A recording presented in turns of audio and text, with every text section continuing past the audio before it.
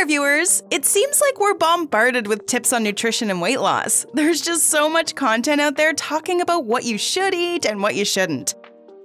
Unfortunately, a lot of this information is incorrect, and in today's video we're going to list 17 nutrition myths and facts. Are calories all that matter when it comes to weight loss? Are high-fat foods unhealthy? Is breakfast the most important meal of the day? We'll talk about all these and more.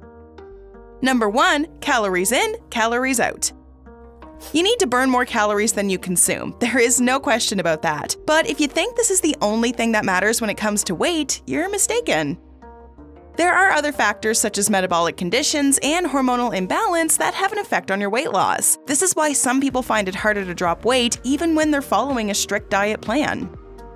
Are you trying to lose weight? Do you count calories to keep track of your diet? Share your preferences with the Bestie community in the comments below.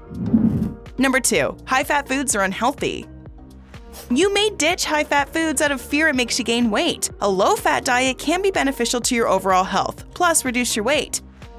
But that's not always the case. You need dietary fat to maintain your health. Research has also shown that diets with higher fat content are just as good at helping you lose weight as low-fat diets.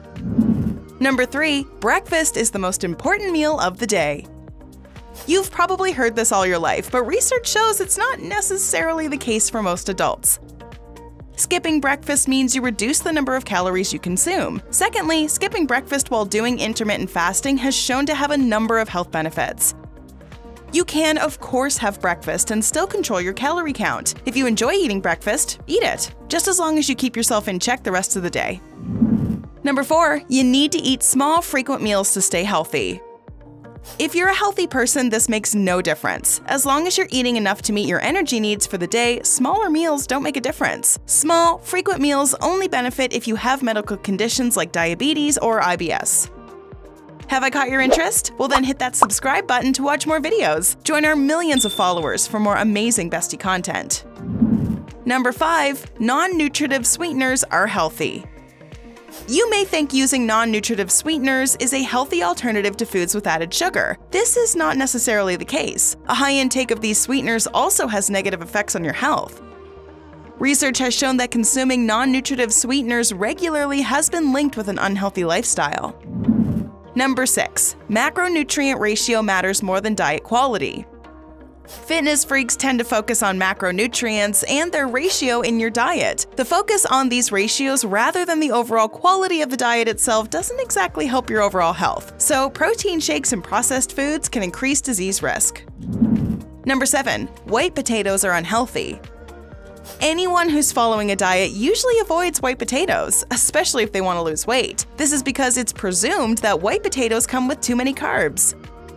In reality, white potatoes have good nutritional value and should be part of your diet. It doesn't, of course, mean you should splurge on them, but you shouldn't completely ignore them.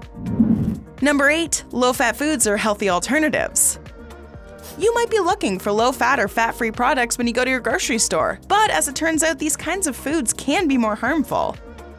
Research shows these so-called fat-free products actually have a lot of added sugar and salt compared to regular foods. Instead of buying these products, you're better off having small amounts of yogurt and cheese. Before we move ahead, here's another video you might like. If you are trying to lose weight, you can follow these 6 exercises that can transform your body in just 4 weeks. Number 9. Supplements are a waste of money. A well-rounded diet is always preferred, but for people with diseases like type 2 diabetes or those on medication, they may not be able to get all the nutrients they need. This is where supplements come in handy. It's a myth that supplements are completely useless. They provide important nutrients you can't get from a regular diet. Number 10. A low-calorie diet is the best way to lose weight.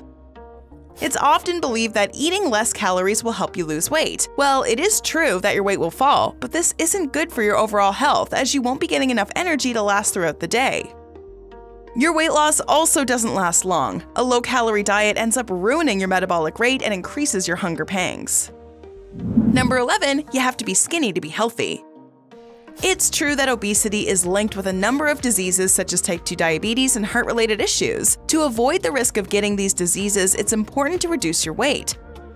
But it doesn't necessarily mean you have to become rail thin. Being skinny is not equivalent to being healthy. What you need to do is consume a diet with enough nutrients to support an active lifestyle.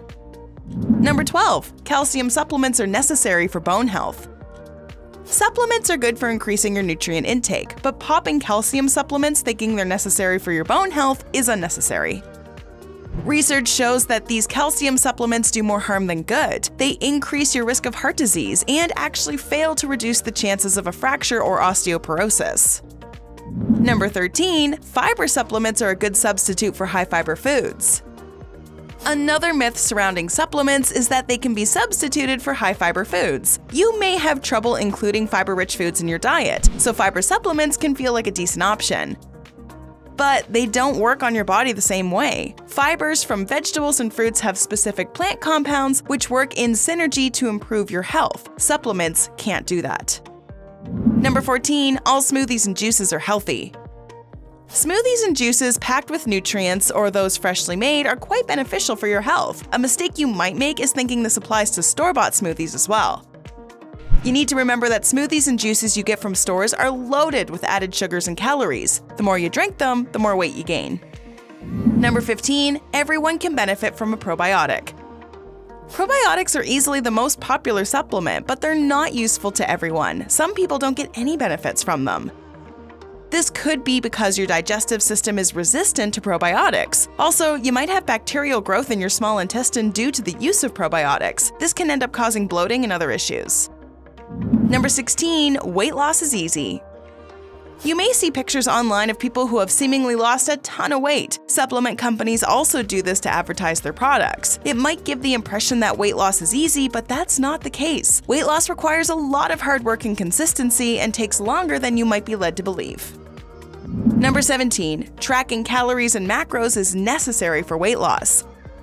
Sometimes you find yourself obsessed with counting calories. This is in pursuit of your weight loss goals. Tracking your food is a useful tool, but not at the cost of tracking every single morsel you put in your mouth. If you obsess over calories, you might actually end up with an eating disorder. While there are so many myths about nutrition, there are also some facts you might want to know about. For instance, there are a few basic nutrients that affect your body in more ways than you think. Wondering what they are? Let's get into a few more videos, shall we?